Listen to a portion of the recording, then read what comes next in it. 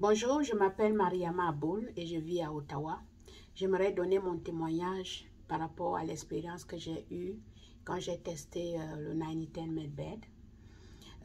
Pour commencer, j'aimerais d'abord dire que la condition que j'avais avant cette expérience, c'est que depuis 2016, je souffre d'un mal chronique de dos. Et ce mal a été causé par le fait qu'on m'a découvert,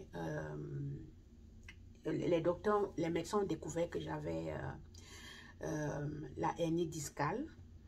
Donc, ça a pris tout mon dos et c'est descendu jusqu'à mes pieds, au point où, depuis, je ne pouvais plus marcher, je ne pouvais plus faire mes choses comme je faisais avant. J'avais tellement de douleurs, je ne pouvais pas m'asseoir longtemps, je ne pouvais pas marcher longtemps, je ne pouvais même pas me coucher.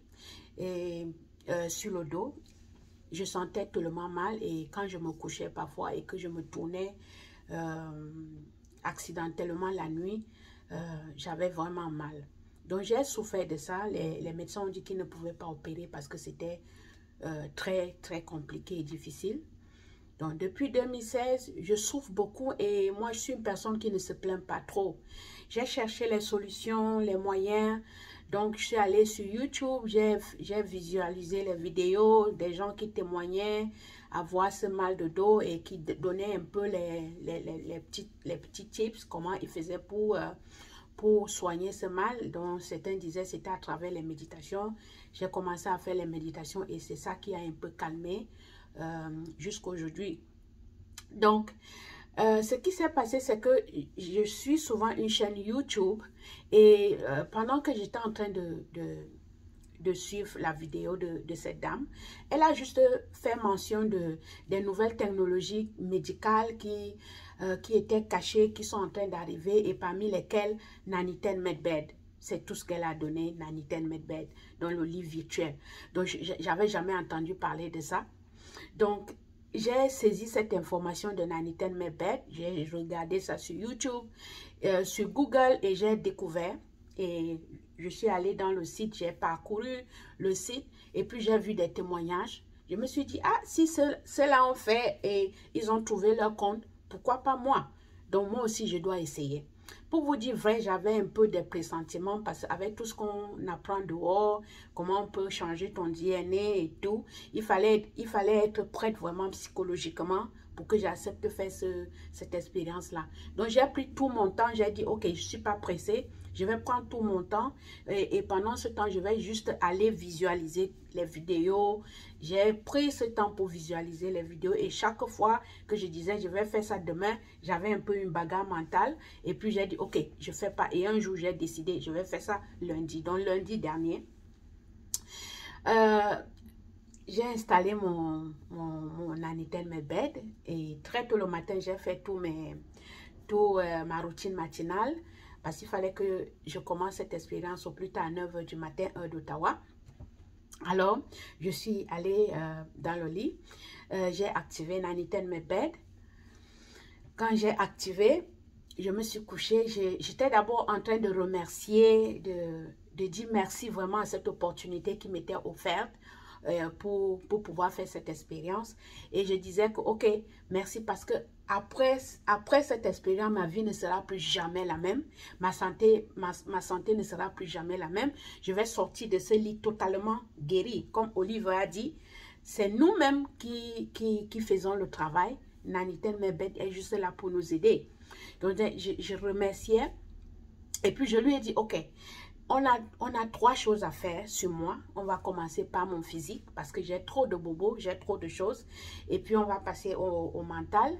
Et après le mental, on va aller au spirituel parce que j'ai aussi des choses à arranger de ce côté-là. Donc, aujourd'hui, je vais me focaliser sur mon physique, sur l'expérience que j'ai eue physiquement. Donc, j'ai fini de remercier et de lui parler. J'ai dit, 9010 MedBed, scan me. Je suis restée couchée. Bon, moi, je fais toujours le travail d'énergie, donc je sais comment ça se passe. Je n'étais pas là en train de suivre si j'ai les picotements ou pas, parce que ça ne me disait rien. Je sais comment ça se passe. Donc, j'étais couchée. À un moment donné, c'est comme si j'étais en train de dormir, mais je ne dormais pas, j'étais consciente. Je sens quelqu'un mon lit est comme ça, je sens quelqu'un qui est au bas du lit. Je sens quelqu'un qui est en train de tirer mon pied droit, où j'avais même eu l'handicap parce que on m'avait injecté j'avais eu le vaccin contre la polio qui avait rendu ce pied handicap. Et je ne peux pas le soulever toute seule. Et pour le soulever, il faut que je le tienne pour le soulever. Mais je sens comme si quelqu'un est en train de tirer mon pied à gauche, à droite, en bas, en haut, il balance. Après, je sens comment il arrête mon pied, les doigts du pied. Il est en train de masser, de tirer les orteils. Il masse en même temps. Et quand il a fini avec le pied droit, j'ai senti dans le pied gauche mon genou. Donc, il était en train de masser, tapoter mon genou et le masser. Quand il a fini avec le genou, j'ai senti comme si quelqu'un m'a propulsé. Donc, je me suis retrouvée à plat ventre. Normalement, j'étais sur le dos. Je me suis retrouvée à plat ventre. Et c'est comme si j'avais un cul-dent dans ma bouche qui m'empêchait de bien poser ma tête. J'ai soulevé ma tête. J'ai enlevé le cul-dent. Je l'ai jeté. J'ai bien posé ma tête. Je sentais les mains de quelqu'un me masser le dos. Après, j'ai été projetée du lit. Je suis tombée du côté droit. Au sol. Je suis tombée au sol du côté droit. Je ne sais pas. Et là, au côté droit, j'ai une chaise. La chaise là où je m'assois tout le temps pour faire mes méditations. Je ne sais pas comment je me suis retrouvée de l'autre côté du lit, le côté gauche.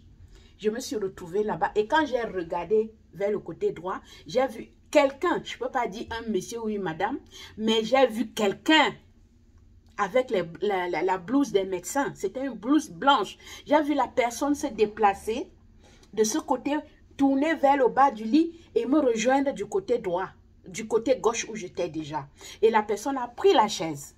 La chaise, j'ai senti comment il a déposé la chaise. Je me suis assise et il a massé mon dos.